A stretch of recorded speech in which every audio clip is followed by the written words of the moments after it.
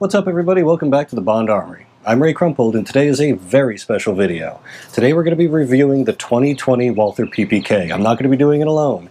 My good friend Caleb Daniels from Commando.Bond.007 is going to join me as a co-host. But that's not the only big surprise. We actually have Cody Osborn from Walther Arms USA that's going to be answering all of our questions and giving us all the information on the PPK, and he's going to join us in a live chat through Zoom. This is going to be a lot of fun. I hope you enjoy it. Walther PPK 9mm short. Less of a random killing machine, more of a personal statement.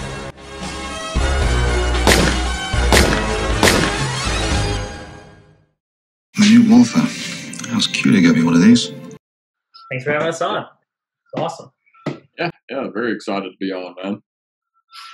So, Cody, I know that when we spoke, you said that you were a Bond fan as well. What's your favorite movie? Tell us a little bit about you, how you got into Bond, that kind of deal.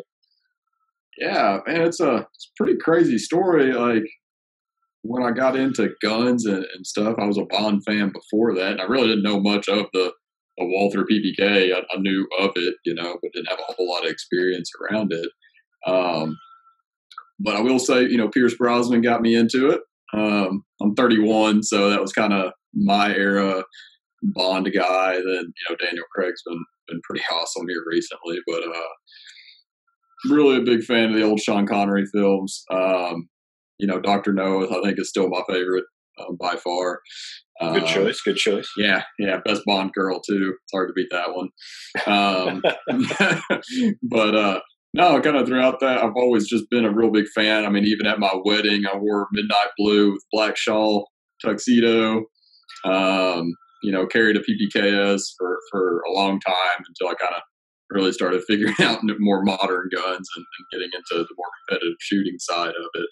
But it's always kind of played a big role, in my life and in the firearms industry too. And like I said, a big fan even before I came to work for Walther. So once I got in here, it was kind of a fit like a glove. I've still collect all the Bond cars that I have hanging up here at my desk, and got the Royal Dalton Bulldog from the movie back here, and some history books on Bond and 007 here in the office. So it's a pretty important part to Walther, and I've always kind of told people I don't know if Walther gets through the low times without Bond's help.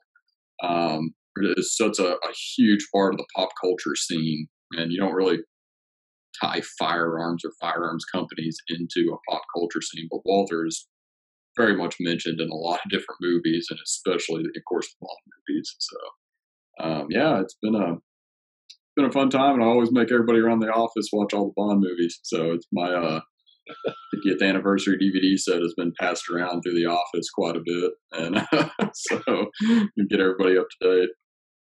Very cool. Yeah. How about you, Caleb? Oh, yeah. I mean, so in terms of the firearms side of things, I mentioned a little bit on my channel, but I've worked at Frontier Justice over in the Kansas City metropolitan area for 5 years now. I got hired on a month after we opened. That's, of course, how we got that PPK to you. My friend Kyle got hired on just a few months after me. He's now our buying manager, purchasing agent. Absolutely phenomenal gentleman, Mr. Feist is, and been really awesome in the shop. Always my favorite day when the Walther rep comes around, for sure, because, I've been a Bond nerd since I was probably 10.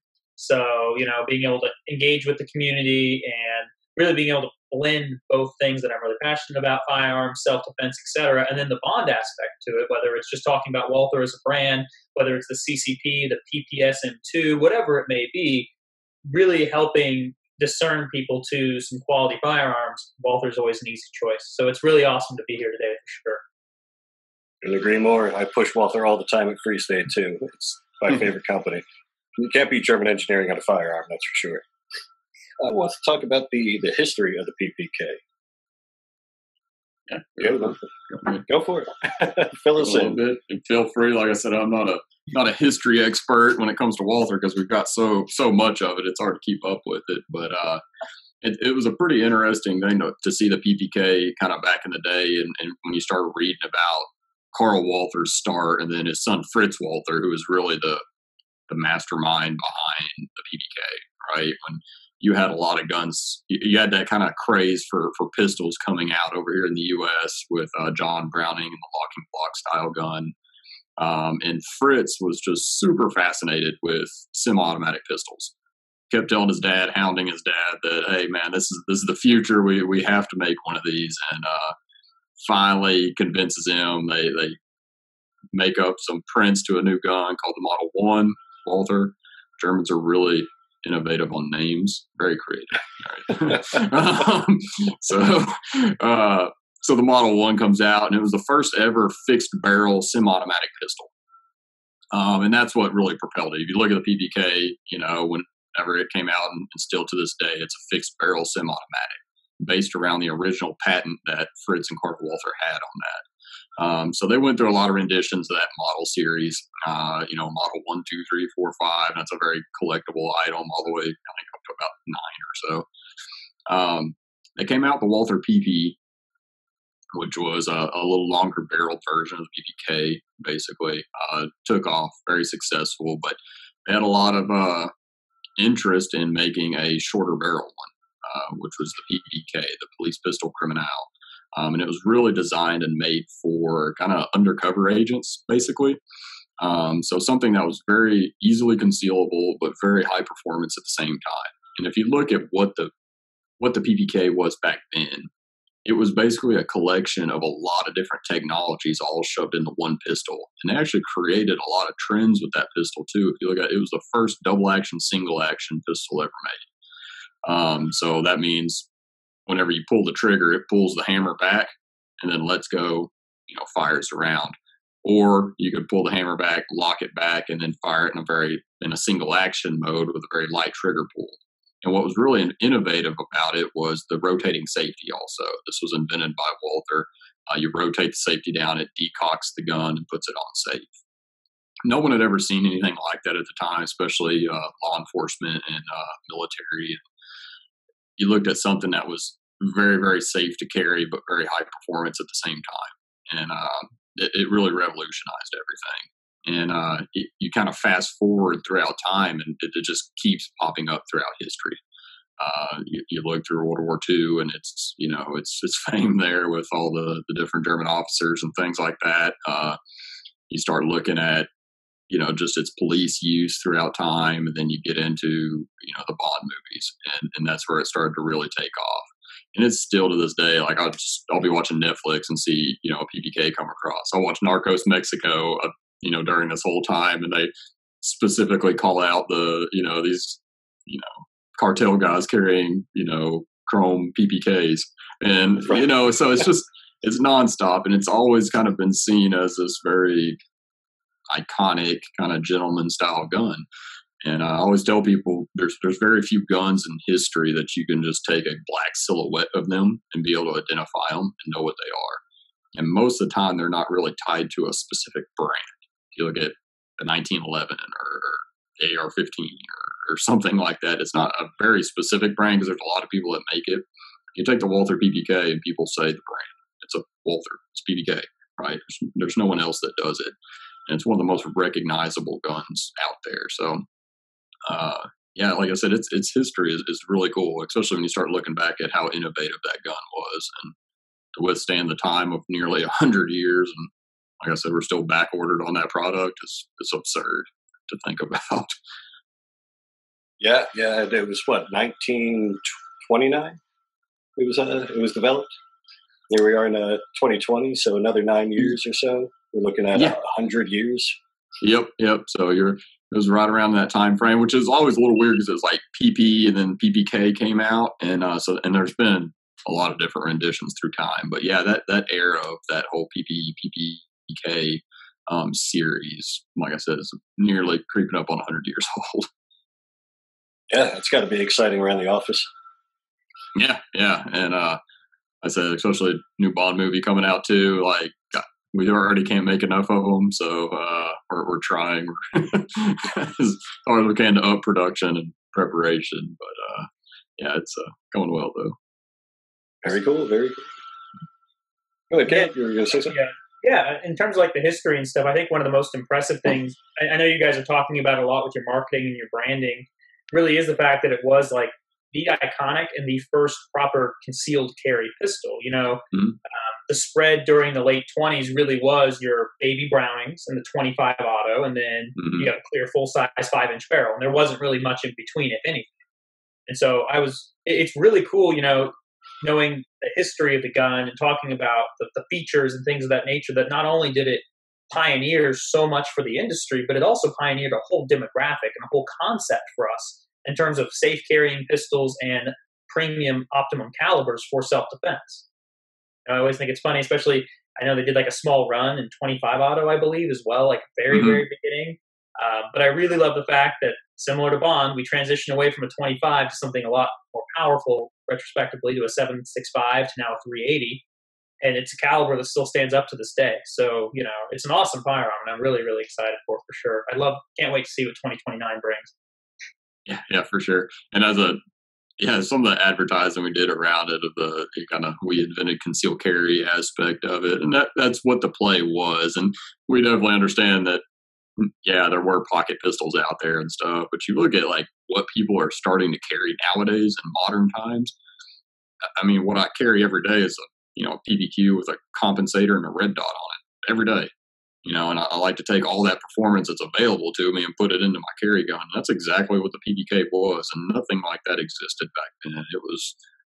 It was very bland, and I think that's what made the PPK so famous. Is it was very revolutionary, it was sexy, it was, it was cool to have one, and I kind of compare that to a lot of these guns. You see what people are carrying around today, like I said, with comps and weapon lights and all this different technology added into it, where some of your other people will kind of look at that and be like, it's not for me. But you have that crowd, and that's what makes things last a long time. You don't last 100 years by being the same as everybody else. So yeah, it's true. One of the most common questions I get asked is like, if you were going to rearm Bond with a different gun, what would it be? And there is nothing like a PPK. The PPK is just elegant. The lines on it.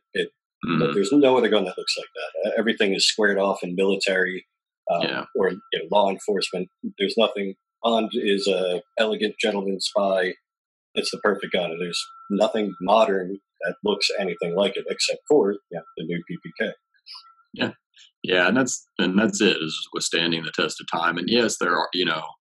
We get into this question all the time, like what would Bond carry nowadays? And we've got this new steel frame series. It's very sexy, and but for what Bond is this undercover agent, and the PPK still fits him perfect. And I think if he needed to kind of go John Wick on somebody or something like that, then maybe like crack out the the Q5 steel frame or something like that. But I think for what it is and what the movie is, it's that gun just matches him perfect.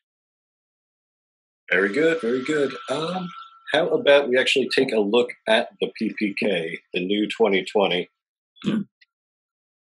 So when this box actually showed up at the range, people were asking me why I got a watch sent there. Just the box itself, it's perfect. I mean, that's what it looks like. It looks like a Rolex or an Omega came in it. And there's the case. Now, don't be one of those people that opens the gift and then reads the card. Like, go here first. Little anticipation happened with the box. We've got the Walther branded cable lock, always important.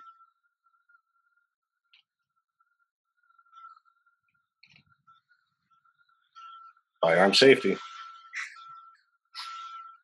Okay, we have our warranty. The ever important instruction manual with all your warnings.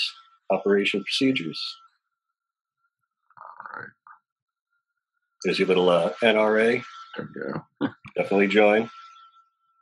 And of course, youth handgun safety. Always important if you have kids.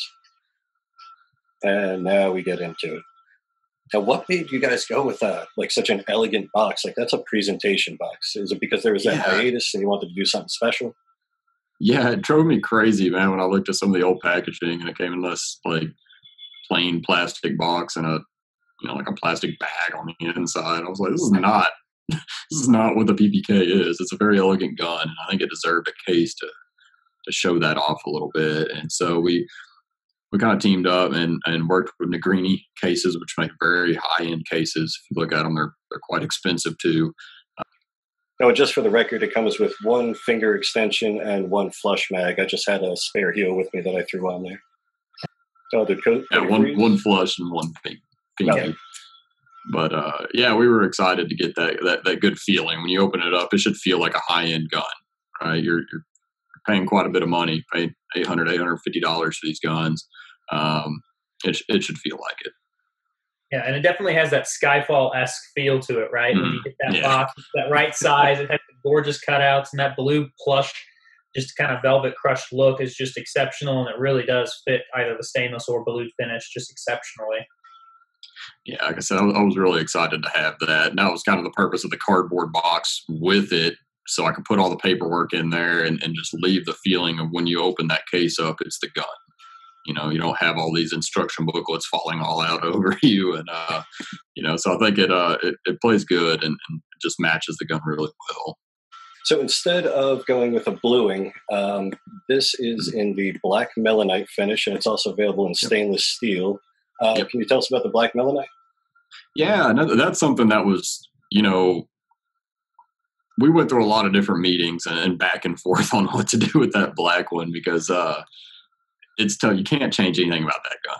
If you did, people would probably protest in front of the building out here if we changed anything on that gun. So, but when we were talking about it and what the gun is, we still want people to be able to carry this and use it. It is still a very functional and high performance gun. And when you look at what people think of the PPKS as kind of a secret agent man, 007 style gun, the flat black really just plays into that.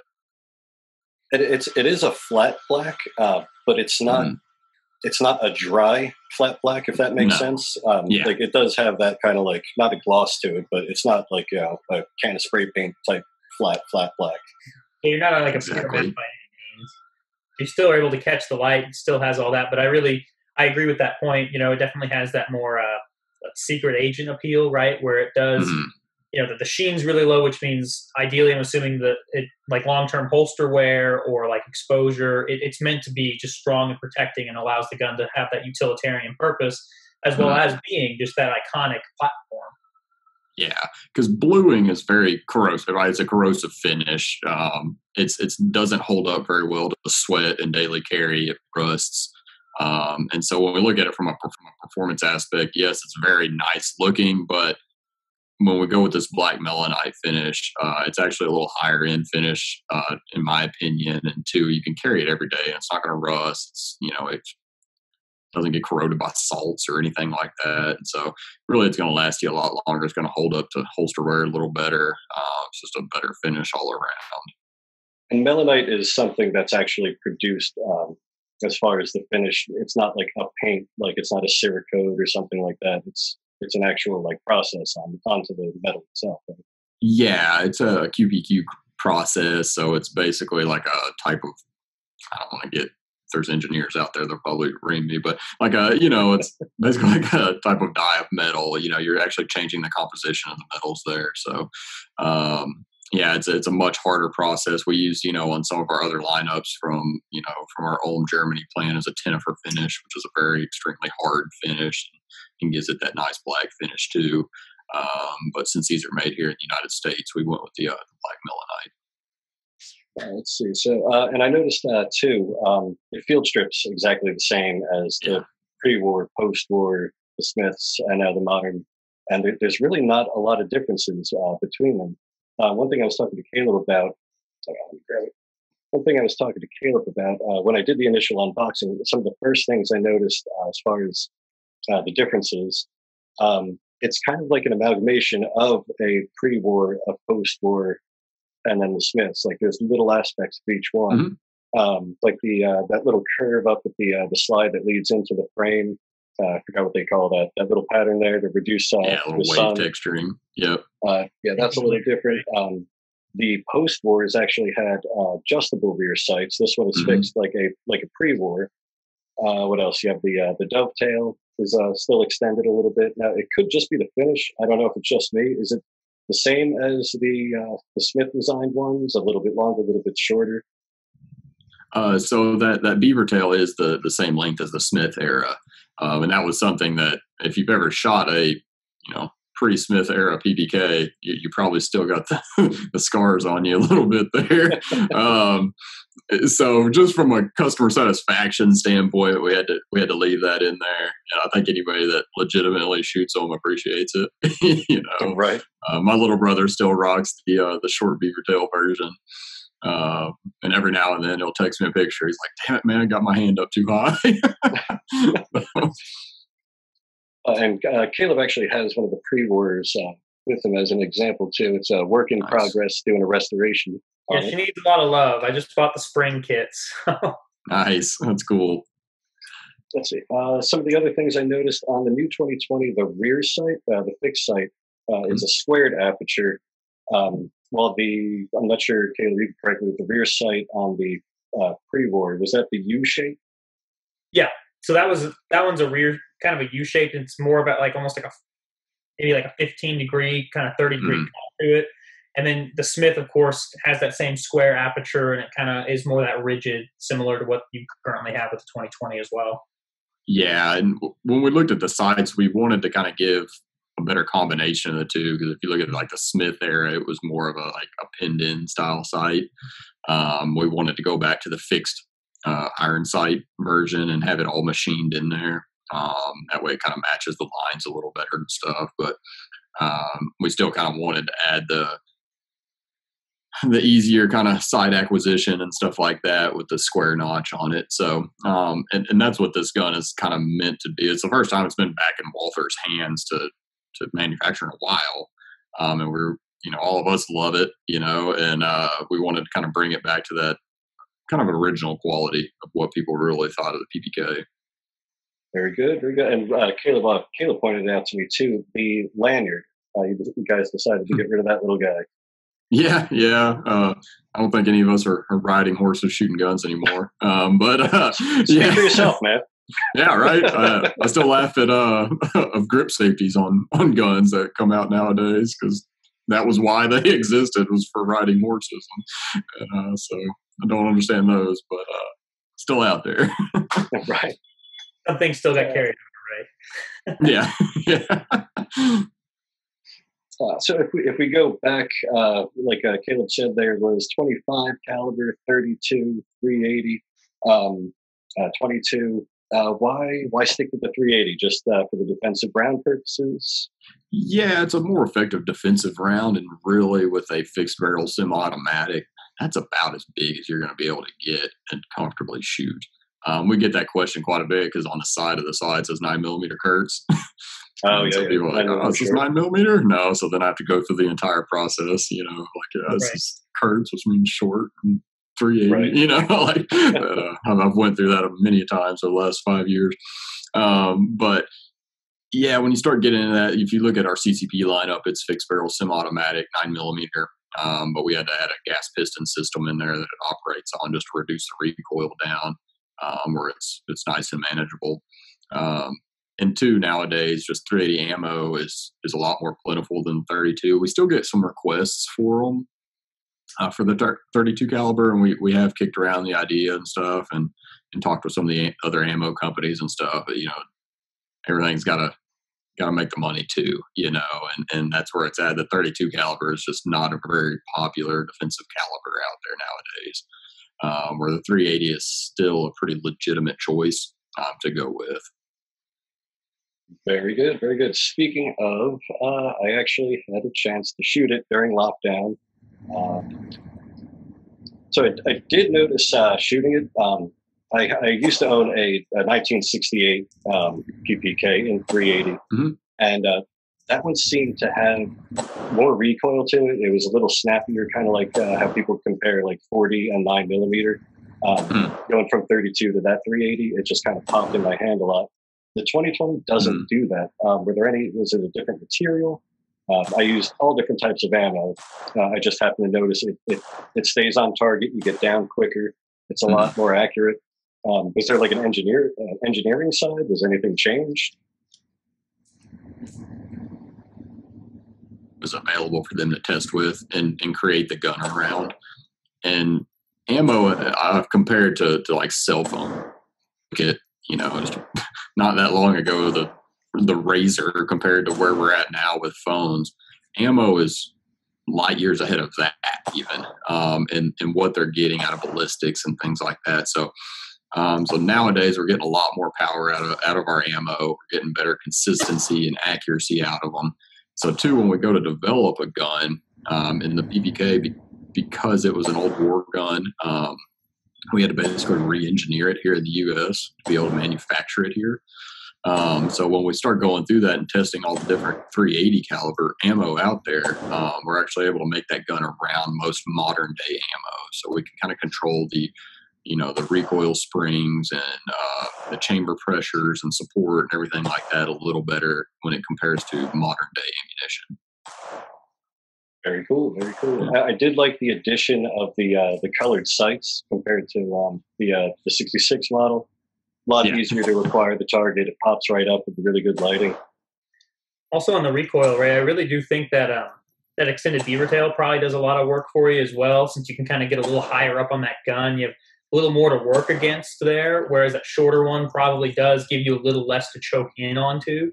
Because I've noticed that just on the Smith, even with that longer, beaver tail, I get a lot of people complaining about the snappiness of the cartridge. When you shoot it in that with that longer beaver tail, you really do get that. I mean, it took all my willpower not to shoot the one we sent to Ray before we sent it to Ray.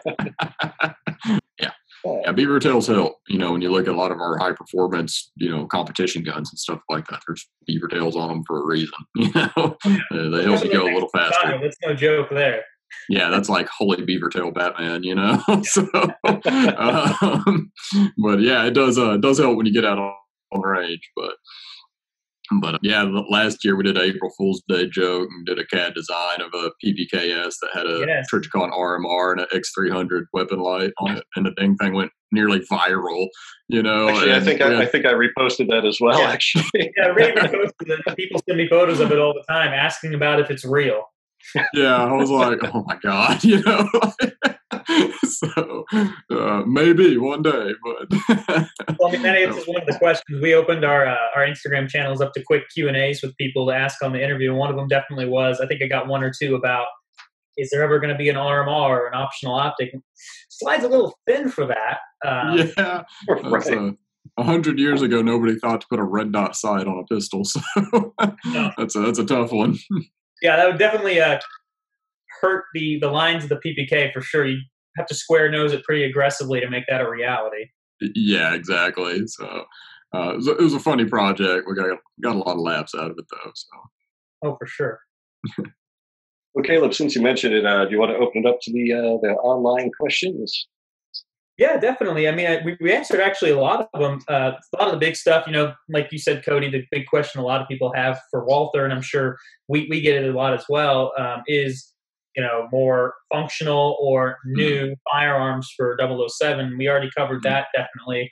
I would agree, to extend upon that a little bit more. We've seen him carry steel frame full sizes as a backup sidearm or additional sidearm. It was like a 226 in the past few. And I mean, I about flipped a table when I saw you guys were doing the PPQ with the 4-inch barrel, because I'm like, that's the one right there. I mean, if you're talking about like new mid-size Bond sidearm, that fits all the bills. Striker fired like the P99. It's a full steel frame and it's that proper length. Yep. So fingers crossed we see that one in the holster sooner than later for sure. Yeah, I hope so too.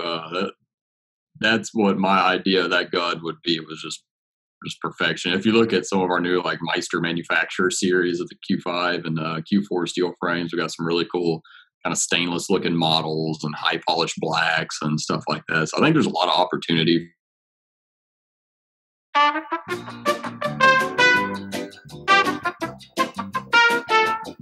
He's rejoining. There we go. Oh, there we go. Out. Yeah, I get kicked out, man. Kicked out.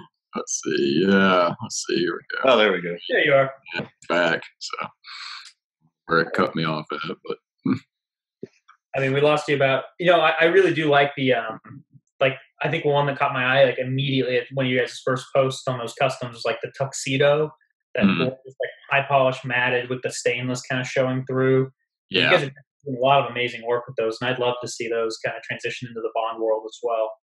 Yeah, I think we're already starting to see, like, if you see the Q5 match, it's popped up in Deadpool 2.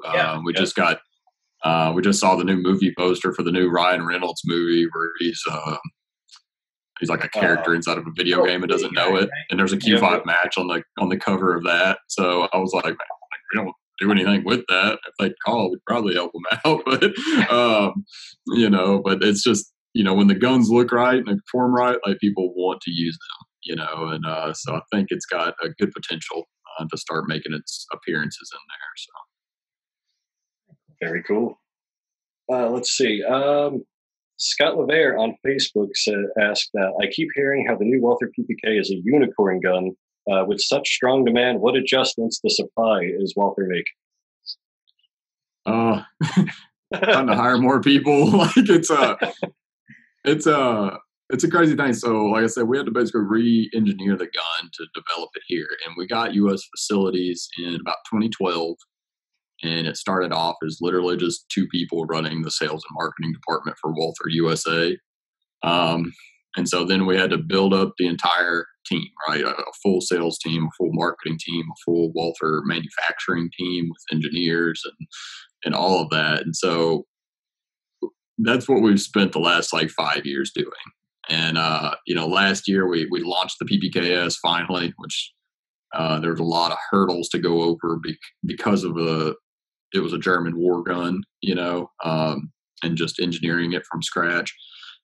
So every day we're producing more and more, and we're putting in new efficiencies to get more and more developed every day. So, I mean, we went from producing just, in the beginning, just 20s and 30s a day to now over 100 a day. So we're headed in the right direction, and there's a lot of room to grow too. And two, we know it's like every one we make is sold already. So it's a good incentive for us to make them, so it's an important part of our business, and we keep wanting to invest more and more into the manufacturing side of it as Walther grows here in the U.S. market. Very good. Let's see, Golden Devereaux on Instagram. Compared to the PPKS, which would you choose for concealed carry? I'm a very performance-driven concealed carry guy and shooter. Like I said, every day I carry a PPQ 4-inch model. I think 15+1 capacity, probably the best striker-fired trigger on the market, very accurate. It's a gun I've shot in competition at a national standard, and it's the same gun I carry every day. There's some versatility there. So that's what I've always carried. Sometimes it's a little big of a gun for some people. I carry appendix, so it allows me to carry a little bigger gun with a little bit more efficiency. So, but if you look at modern day single stack guns like the PPKS, the PPS was something I really found myself leaning towards. I carried a PPKS every day for years, loved it. But when you get out and start really pushing your boundaries on what you can do from a concealed carry standpoint, on draw times and split times between shots and distance and all that stuff, some of your modern guns like PPQ subcompact or the PPS are going to excel just because they got a lot of new modern technologies based inside of them. So, but yeah, me personally, PPQ 4-inch, most versatile gun on the planet. It's a sexy looking gun too, no doubt. Absolutely gorgeous. And it spawned from the P99, which was on the gun there. Which I'm still a huge fan of the P99. I have a couple of them myself. And, I did a video on it, and I even said in there, if you look at any other brand, nothing comes stock that shoots that well. SIG has the SRT, the short reset trigger. Yeah. The Walther P90, the first gen Walther P99 was even shorter than that, lighter than that, more accurate than that. It's fantastic. Yeah, that gun was about 10 years ahead of its time. Of a double action, single action, just like the PPK, but striker fired. That usually blows people's minds. And I worked retail in a gun store for a while too, and I would try to explain to them that you were decocking it, but you couldn't physically see the hammer decock, and so it was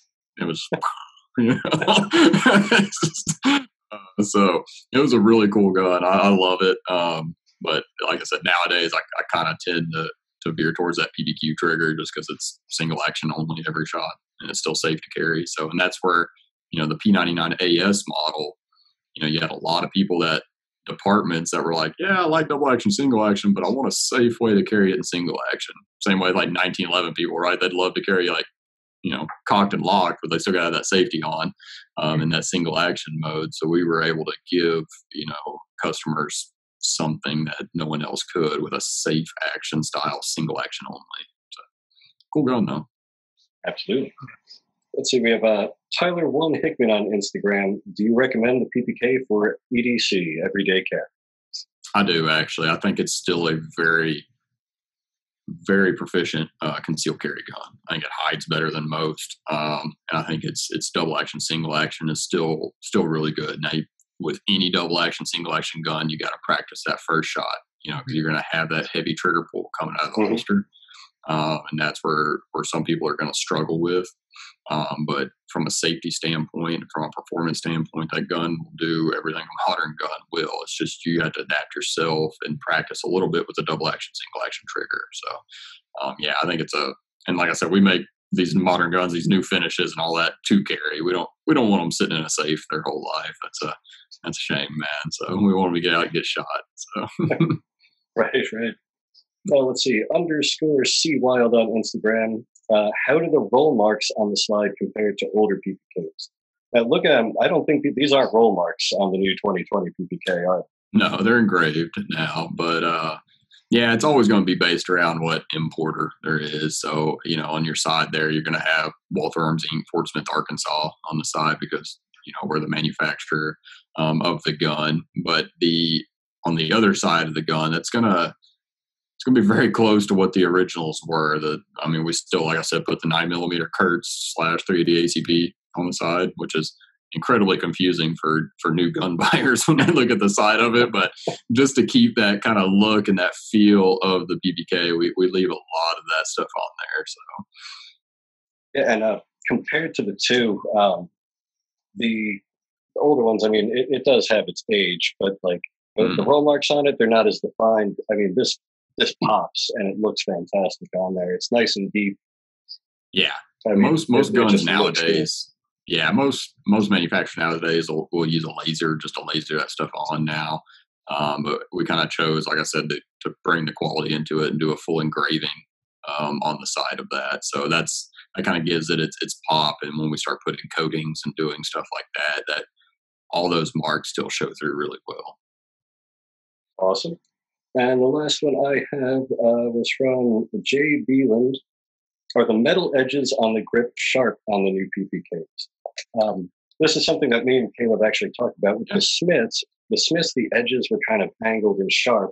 When you go back, they're much more smooth and kind of rolled. It has that melted look like 1911 people do, where they kind of smooth that out. The new 2020s, it's not sharp, but it still has that kind of edge to it. It kind of gives it more of like a more modern look. Yeah. So what was the decision behind that, as opposed to giving the real smooth edges and stuff, go with that kind of squared off kind of look to it?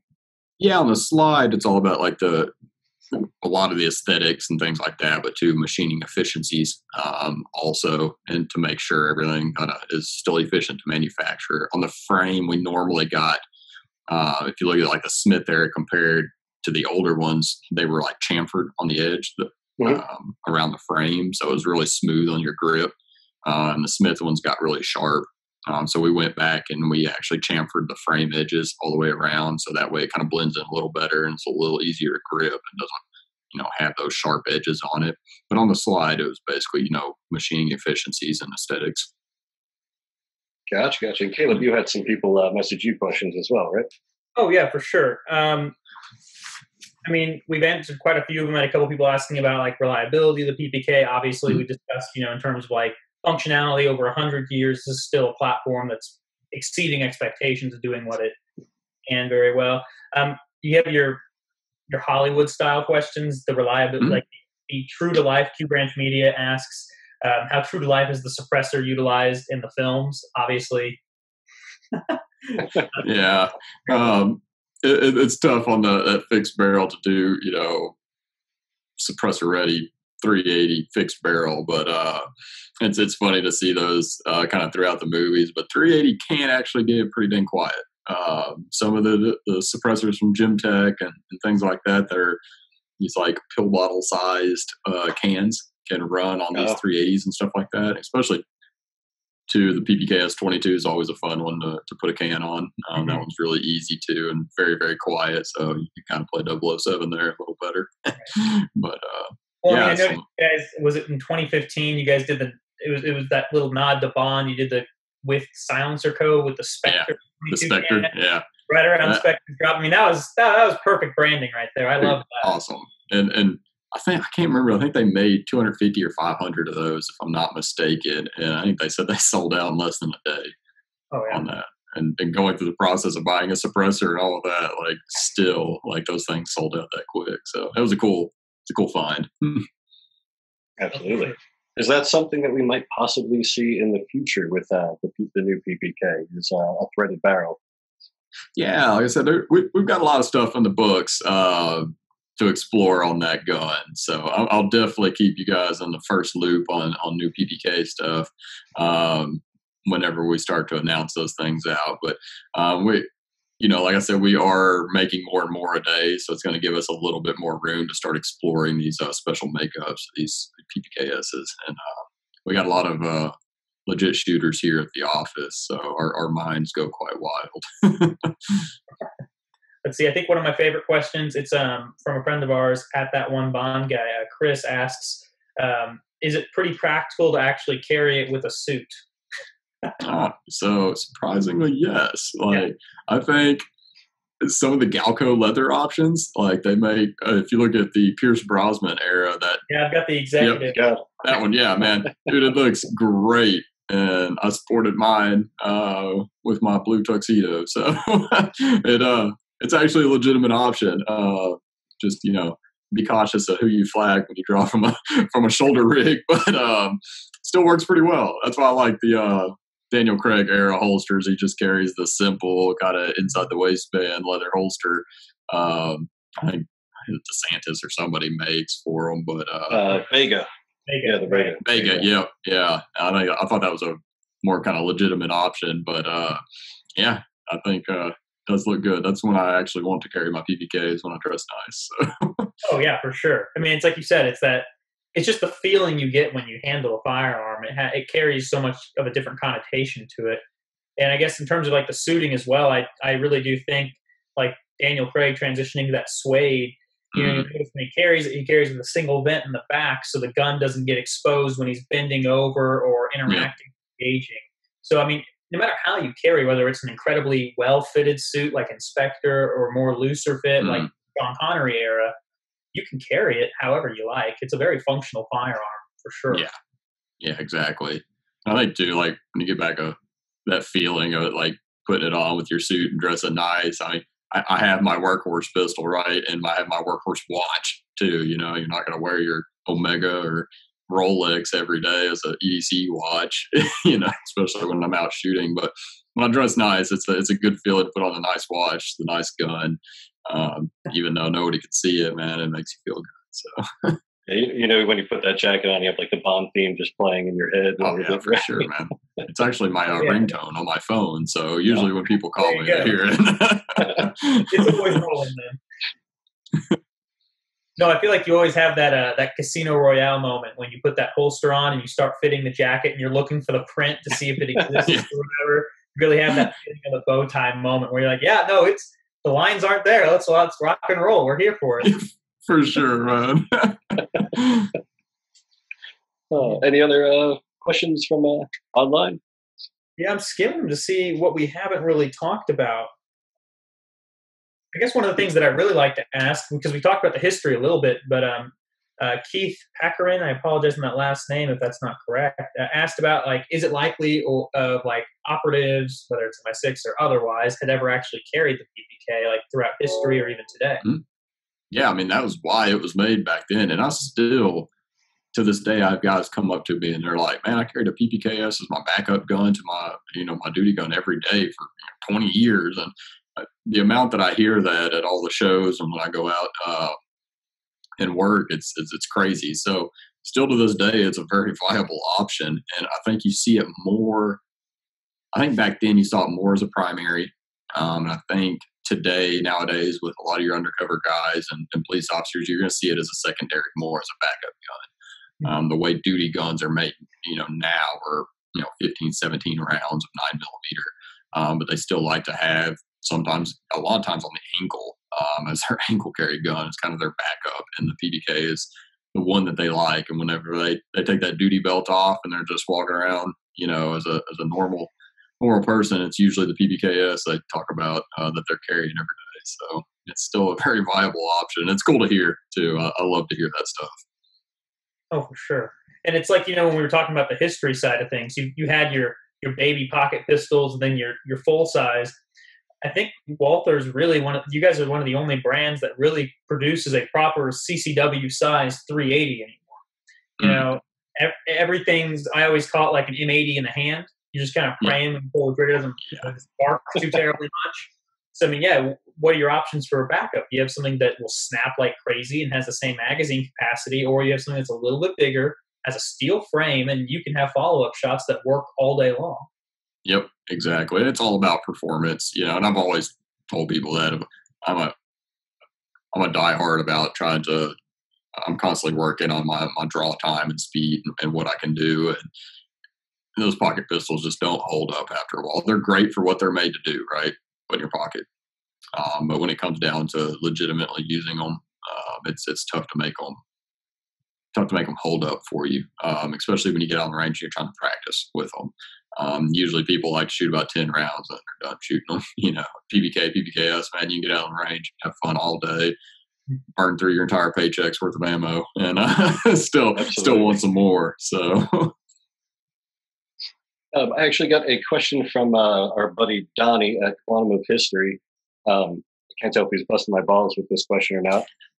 He said, with the constant fight with Congress over gun laws, are there any new technologies being introduced on the horizon to both appease Congress and add measures without changing the operability and classicness of your handguns? And I think this plays into a lot of effect of what you see coming out of California with the micro stamping and stuff like that. From this standpoint, no, where we abide by everything on a national standard, on a state standard too. So, but we are constantly trying to abide by a lot of the different rules when they play fair. You look at New York and some of those other states with 10-round capacity laws and stuff like that, and we definitely go out of our way to make specific mags just so we can ship into that state. Specific trigger weights that will match other states, and there's melting point laws and different states where they have to be certain materials that hold up to certain heats, and so we do abide by a lot of that stuff. When it comes into the fact of California, we get the P22 in there, and that's it. We physically can't get anything else into that state because of the laws that they've put in place. So just nothing we can do from that standpoint. Technology doesn't exist. But we see it more as, kind of coming together as a firearm industry to make sure we're doing the right things. And we see really well. You're always going to see all the negative stuff pop up. There's a lot of positive ground that's moving a lot through the state, especially with constitutional carry and what you're seeing from a manufacturer standpoint. There's not many industries where you see the rest of the world moving to the U.S. to manufacture. And you look at what's happened over the last 5 years here for the firearms industry is you've had Sig Sauer move to the U.S. and become one of the biggest players in the game. You've had Walther move to the U.S. and build facilities. Glock come over from Austria to build facilities. H&K has now U.S. facilities. Everybody's moving here to start manufacturing and create jobs and create the safety and the education of what we need from a firearms industry. So it's really cool to see. And like I said, we do like to abide and make sure we work with all the states when they play by the rules too. So. Gotcha. Yeah, I think I maybe get 1 to 3 questions a week about California. And it's hard, man. There's, I will say, California, we have one model that goes into that state. There's a few different variants of color variants. We can do different colors. But that state is still one of the top states we sell to overall in sales. And you look at it from the standpoint we get to ship one model there, it's crazy. So yeah, and a lot of potential. There's a lot of gun buyers out there, and there's a lot of people that are pro Second Amendment and they're for, carrying firearms and owning firearms and stuff like that, but they're just outweighed a little bit by the other side. But there's a very dense population out there that supports firearms. So I try not to be the guy that, just bash on California all the time. It's hard not to sometimes, but there are a ton of people that are very supportive and a lot of good companies. And you look at Surefire, that make some of the best suppressors and flashlights and things for our military and police out on the market. And they're in California, so and there's a lot of good companies out there too that are still firearms based. And so we try to do what we can to still push the right cause. So very good. Another question I got, this is from Ray Crumpold. He has a YouTube channel called the Bond Armory. He noticed one thing was missing when he did his unboxing. Oh. Where's my Walther sticker? Oh, yeah. Why have I never gotten a sticker in a Walther handgun that I purchased? I spent too much on the box. Perfect answer. No, I will say, yeah, that is, I keep in my truck and backpack, and everywhere I go, man, I carry decals with me because that is what people want. I think we do need to do a better job at putting that in the box. We did that with the steel frame. When you buy a steel frame, you get the SF sticker in the box. But I think in the future, you'll start seeing some more of that kind of swag in the box and ways to support Walther. So. Very cool. Very cool. Yeah, I know one of the things Ray and I both have, only because one of my guys, Kyle, again, awesome guy, went to SHOT Show and snagged a couple of those challenge coins, those 2020 challenge. Oh, nice. Yeah, dang. And I sent one along to him because he got me a duplicate. And that's a daily carry in the backpack, always there, because best Walther swag you can have right there for sure. Yeah, that's awesome. We do very limited amounts of challenge coins. So I don't think we've made a challenge coin since then either, but we are kind of playing around with some new ones. So, yeah. All right.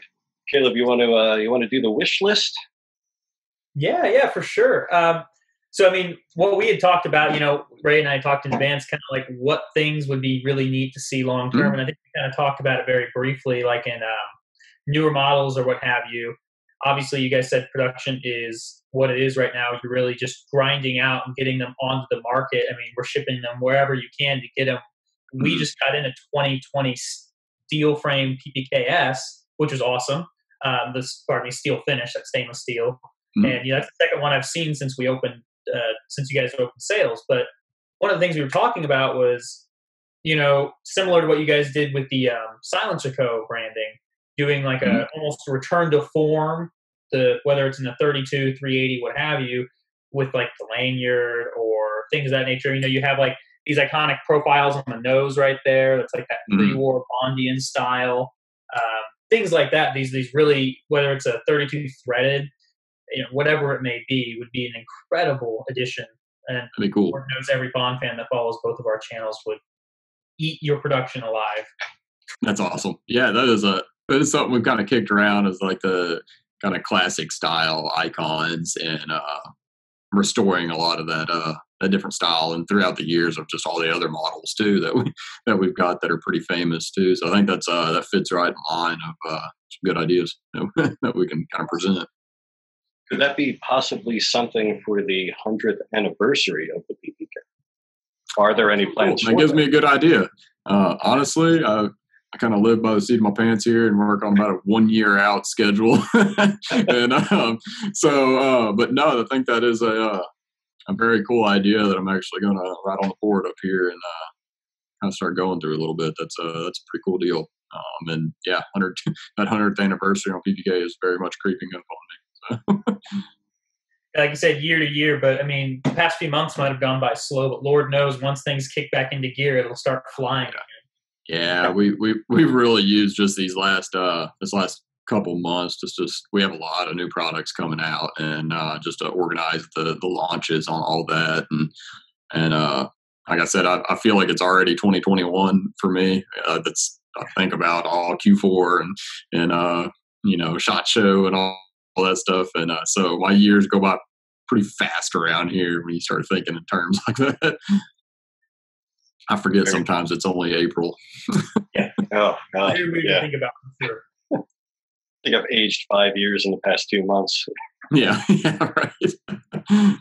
Well, speaking of, the craziness that's going on and everything, Walther has a challenge out and a couple different kits that you can buy to occupy your time while you're in quarantine. Mm-hmm. Yeah, we did the CQT challenge, which was the Corona Quarantine Challenge. And we opened up a list of airsoft guns that we have that actually fit in the same holsters and kind of give you the same feel as our 9mm and centerfire versions of guns, but airsoft BB, so you can practice on your, draw to first shot transitions and things like that. And we created a little target and a challenge to move around to let people, if you're bored sitting at the house, it gives you something to do, get some trigger time in there. Pretty sure your neighbors probably wouldn't appreciate it if you were using 9mm in the house. So we give you some airsoft versions, and then and yesterday we actually launched a Heroes VIP program. So anybody that's an essential worker, works in hospitals or EMT or anything like that, we've opened up a few models where we give you very close to like employee pricing basically on it, so they can get on our website and access that too for anybody that's kind of out on that forefront fighting this stuff right now. So very cool. Very cool. Yeah. Is there any what's lined up for the future, or at least this year? Anything we could expect new from Walther?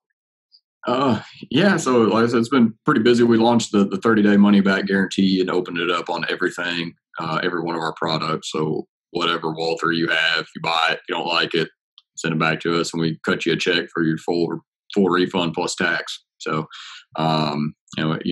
we started out just on a PPQ series, and it barely got any back, so that was awesome. And then opened up PPS, expecting to get a lot back, since that's a lot more massively sold gun at a better price point, and barely got any of those back. So we went ahead and opened it up to everything. So even if you do buy PPKS and you don't like it in that 30 days, you can send it back to us. We'll find a new home for it. So, so that's been going on right now. But we do have like I said, a lot of new products coming for later on in the year and beginning of 2021. As we kind of work through the summertime. It's normally a slow month, as you know, working in retail for firearms and for gun shops and firearms manufacturers. So it kind of gives us time to prepare for all those launches. But yeah, we have a lot of new guns coming out. Can't tell you too much, but they'd probably come in here and kick me. But I would say keep an eye out later on this year, because we've got some very new flagship style, just revolutionary products coming that we're super excited about. So not just a new color line extension. So very cool. Very cool. Caleb, you have any other questions or anything you want to put out there? No, sir. I mean, this has been absolutely phenomenal. I've enjoyed every second. Cody, I really do appreciate your time, brother. Yeah, no problem, man. Like I said, it's just my job ain't too hard when I get to talk about guns and James Bond, so it's not that difficult for me. I enjoy this stuff. All right, so let's go around the room before we do our goodbyes. Our final thoughts on the 2020 Walther PPK and 3.8. Caleb, want to kick it off? Sure. I mean, I would be lying if I said the second I picked it up and went to rebox it to send it over to Ray, my hair didn't stand on end. I mean, we talked about the presentation box pretty aggressively earlier on, but really the style and everything built around this gun complemented it perfectly. I think, I have the Smith model, and I've never once carried it in the box it came in, for the exact reason Cody was saying. It just doesn't fit the gun. When I go to the range or whatever, I have like one of your guys' bags that you guys produce that's just almost like a laptop sleeve with the Walther branding on it. And I don't see the appeal to it. And so when you see a presentation box like that does have that utility where you can just grab it, toss it in a bag, utilize it, use it for presentation, what have you, I mean, that's phenomenal. I really love the black melanite finish. I think it's a really great addition. When you look at the PPK throughout its history, there were so many minute changes to it for specific people or specific branches of military, whatever it may have been. And I think this is another one of those exceptional adjustments dedicated exclusively to the concealed carry market. It's designed when you are carrying on the appendix, where my Smith, about once every 3 weeks, I have to oil it down to make sure I'm not rusting it out because it's carrying against the body, especially in the summer months when things get pretty warm. So, I mean, I am absolutely thrilled by everything you guys have done for it, and I'm really, really glad to see it back on the market. Well, I appreciate all the kind words. It's tough sometimes around here because a lot of times at the manufacturer standpoint, you hear a lot of the negatives all the time, like, oh, you should have done this. I wish you would have done that. So we hear that quite a bit. So it's nice to hear some of the changes that we made and some of the work that these guys are and girls are putting in here is paying off out there, and people are actually liking it.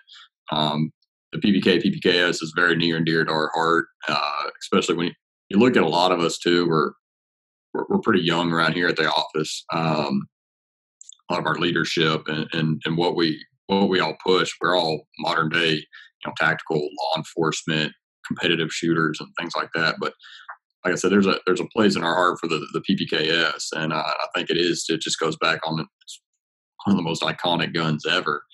And I always tell people, like, there's a couple guns you need to have in your safe if you're a gun guy. And 1911, if you're an American, you better have a 1911 in safe, and two, you better have a PPK or PPKS in there. Like, it's just iconic guns in history that like you could be very appreciative of, and they're still very efficient in modern day, and you can still go out and shoot them, have fun. And I hear so many cool stories when I'm out there because everyone thinks that they are rare, and I get this like concentrated dose of them because I hear so many people, like, their dads brought or grandpas brought back PPKSs from the war and passed it on down to them and stuff. And last year or 2 years ago at SHOT Show, I actually brought in an artist to do a piece live at our booth, and he did a kind of like this older hand that's a little bit more wrinkled with a PPKS in it, and it was passing it down to a younger looking hand. And I thought that really explained what that gun is. The gun I carry every day, this PPQ, is probably not a gun, right? I'm going to pass down to my children or any of that. But the PPKS is something. Like I said, it's that iconic where it's, once you buy it, you do want to pass it down to your kids. It is that important, So I would say definitely get out there and give it a try and give yourself that James Bond feeling. I couldn't agree more. Having shot it and everything, I think it's fantastic. It's reliable. I put 200 some odd rounds through it the first day at the range, all different manufacturers. Not a single failed to fire, nothing. It fed properly. It was accurate. It was comfortable to shoot. It gives you that aesthetic. The new 2020 model is just like the perfect amalgamation of a pre-war and a post-war with some modern features as well. It looks fantastic, and like you said, this is something that I would definitely hand down to my kids. It's not going anywhere for sure. If you can get your hands on them when they start becoming more prevalent and available at your local shops, definitely pick one up. Absolutely, I'd recommend it for sure. There's really nothing negative I had to say about it. It was fantastic, fun to shoot. Awesome. Yeah, and always keep a lookout on a lot of our advertising. I try to sneak in some Bond stuff in there. I've done it with some of the video advertising and our new catalog. There's a few James Bond shout-outs in there that only real Bond fans will notice. So. Oh, very cool. Very cool. Love to hear that. Look forward to finding those.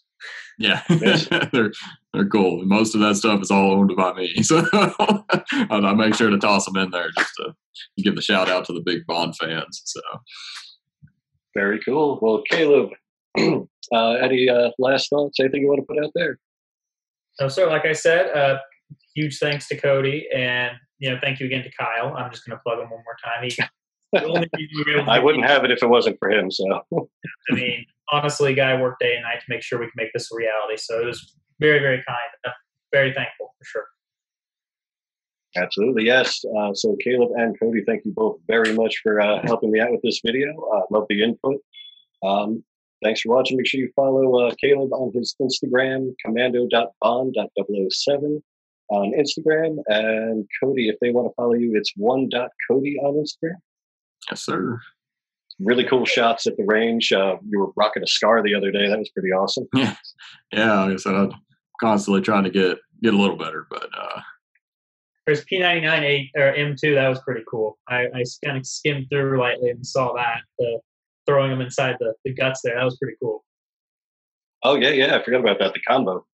Yeah, I couldn't believe it all fit into the frame as perfectly as it did. So that was awesome. Oh, I think Cody froze again.